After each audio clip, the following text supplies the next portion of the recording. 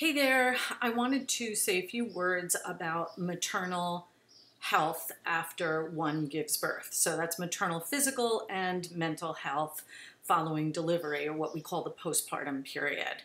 Um, I think there are a lot of things about that period that take people by surprise, both the woman who's just given birth and her partner.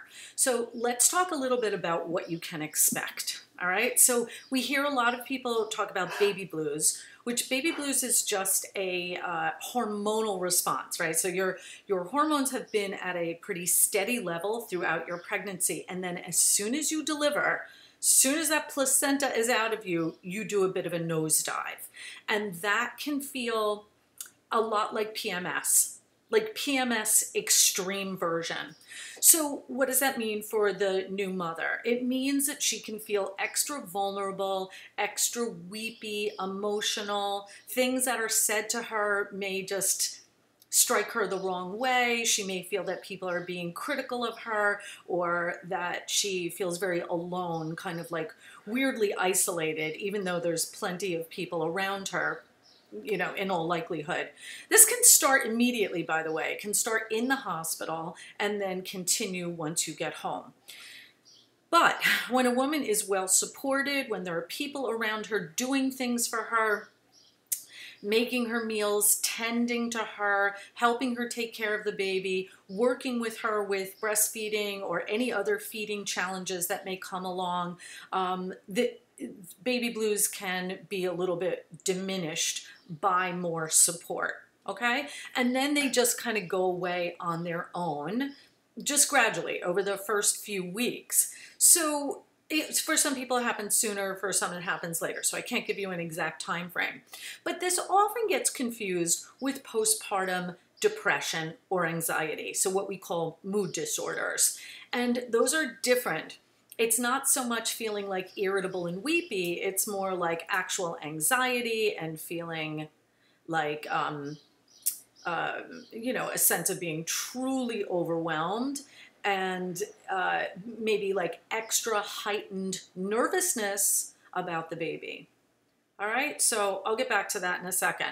So first thing to expect are some baby blues, all right? Next thing, there's a lot of physical stuff that people don't talk about. Like women experience, after they've given birth, hemorrhoids, urinary incontinence, night sweats or hot flashes. That's again due to the hormones, because there's this big shift in your hormones at that point. It's a little bit like menopause, unfortunately.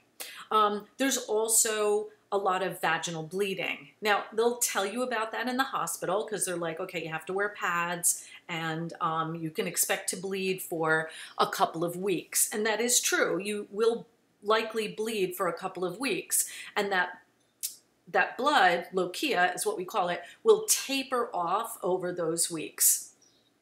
So it can go from being like more reddish going to more brownish as the weeks go by. You also can expect to see some clots, and they will tell you in the hospital if you pass anything larger than a golf ball that you need to call your provider, because that could be a sign that you're having some kind of an issue with like retained placenta or something like that. Okay, so that's something to expect. But let's talk about that a little bit more, the reality of that. One thing I tell all of my clients is that if you were bleeding and it was starting to taper off and then it picked up again, it's usually a sign that you did too much. And this happens a lot when people are like, all right, I got, cabin fever, I want to get out, I want to take a walk, and they do too much. Or worse than that, it's not even cabin fever. They're just like, I have errands to do. I have shopping to do. I need to go out and, get things done. And that's really not what you should be doing in the weeks following your birth. All right. So if you notice that the bleeding ramps up or gets more red, that's a sign that you're doing too much. Another mistake I see a lot of people do is they they put the baby in a carrier and they wear the baby before they're actually healed. So just remember this, it takes about 2 weeks for the uterus to go from being up in the abdomen to back down in the pelvis. And over those 2 weeks of healing, there's a lot of shedding. So that's the blood, the lochia, and it's clotty and viscous, sometimes mucousy. That's all normal, but it's impacting you. Another thing women don't expect is the crampy feeling they get if they are breastfeeding. So the act of breastfeeding triggers oxytocin, which is going to contract your uterus. I mean, that's what it does in labor, and that's what it does afterwards. So that's another thing to look forward to. All right, so urinary incontinence, constipation, hot flashes, I said all of those. And then, so let's go back to the mood disorder piece. So yeah, and you know, particularly partners, I'd like to kind of point this at you. If you're noticing that she's not herself, okay, you know, you're just kind of noticing like an extra level of anxiety, worriedness, and possibly being depressed, which is not what we expect for a new mother. That's not necessarily the sort of like demeanor that we're expecting, you know. It's and it, you know, it takes people by surprise, and people feel very upset about it, especially if they were like, they had a hard time getting pregnant or staying pregnant, and then they finally have this baby and they're like, wait, I thought I would feel more joyful and excited and so forth. So there are a lot of challenges in the first couple of weeks postpartum. Let's not forget that. You're learning how to feed your baby. There's a lot of crying. There's sleep deprivation. And then you have all the hormonal things going on, and then you have the physical things going on.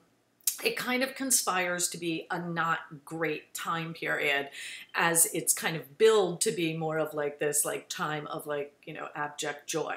So that's not usually what women feel. And I always want the people around, any support people around the new mother, to really take that into consideration. She didn't just go to the hospital and have like a hangnail removed. She had an enormous physiological event, and if she had a C-section, she had major abdominal surgery. So just think about that for a second. If you had surgery, if you had like a hernia surgery or something, you'd be sent home from the hospital with painkillers, and you'd be just like sleeping in your bed, you know, watching Netflix and just kind of going in and out of slumber. She doesn't get to do that.